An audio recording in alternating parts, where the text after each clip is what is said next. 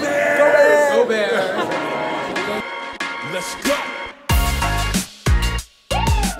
Hi, I'm AJ Olvera with CalTV Entertainment. I'm here at the SF MoMA for the red carpet of the movie Gemini Man. Let's see who we find.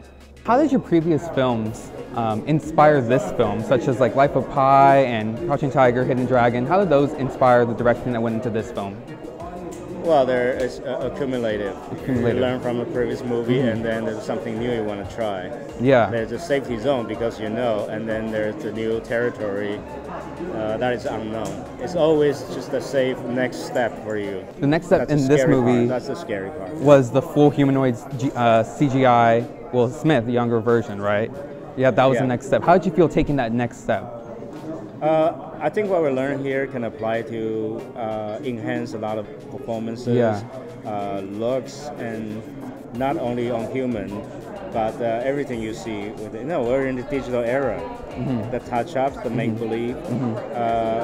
As we get into the digital era, especially when you see it with an angle, like we're alive. When you get into the immersive movie making or experience, you just so much want to look real. A lot of physical pretense wouldn't work. If there was a clone of you, what do you think he would be up to right now? He would be doing this interview, and I'd be getting some rest. You'd be getting the rest. You'd be definitely getting. You need it.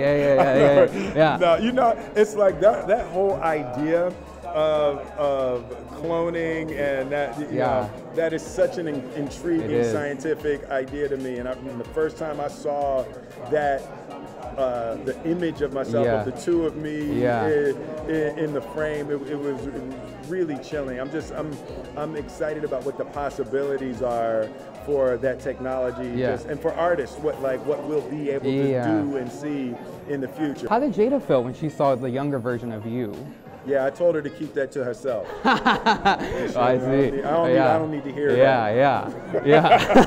Well, the visual effects of this movie were pretty wild. How do you prepare for something like that? You set a sort of setting expectations of what you think it's going to take, what parts you're going to have to get in line.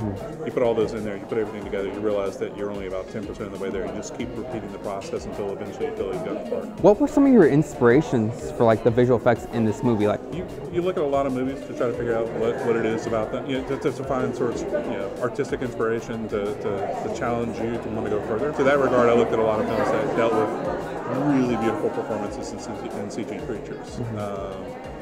Avatar, Planet of the Apes, they did some amazing stuff with. Pirates of the Caribbean. There's been some fantastic creature, Lord of the Rings films. There's been some fantastic creature films that have been done before that managed to capture the spirit of the essence of what the actor gives. Thanks for tuning in to today's Red Carpet. I'm AJ Olvera with CalTV Entertainment, and be sure to catch the movie in theaters October 11th.